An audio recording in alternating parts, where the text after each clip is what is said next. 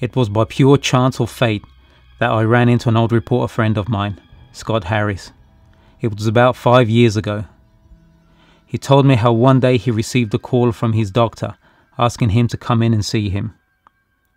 When he met the doctor, Dr. Frank Black, Dr. Black told him a strange and unbelievable story about a dying patient he was treating.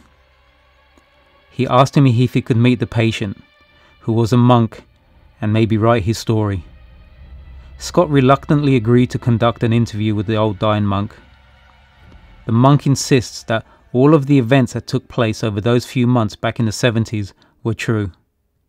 He hasn't told his story for over 30 years, as those events terrified him so much that he withdrew from society and joined a monastery, and took a vow of silence.